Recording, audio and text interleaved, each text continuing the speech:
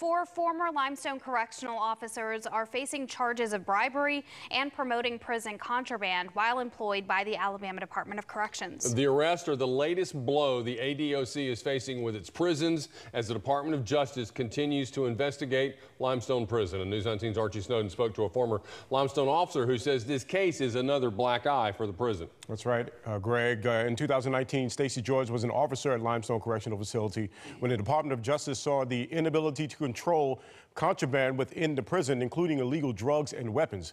He says that he saw this corruption firsthand. 4 prison officers, Alex Andrews, Shamari Dozier, John Paul Kettman, and Andrew Taylor Roy, worked for the Alabama Department of Corrections until their resignation on November 22nd, according to prison records. But the timing of this thing is interesting, and I know the Justice Department will be looking at this. Stacey George spent 13 years working as a prison guard at Limestone Correctional Facility.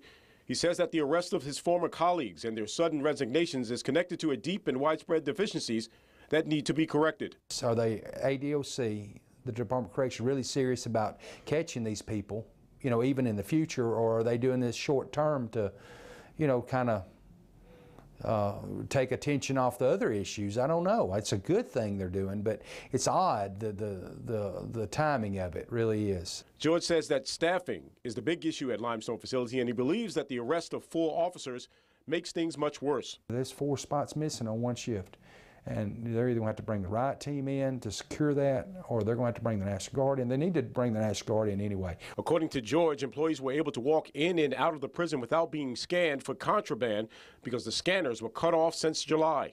You know, I left October 26th and I punched out at 9:16 p.m. And I thought what was interesting is that's about the time frame that we weren't going through the scanners. You could have carried some 9 millimeters in or 40 cal Glocks in. You know, there was just no security. You weren't going through any security at all, you know, for like 3 or 4 months.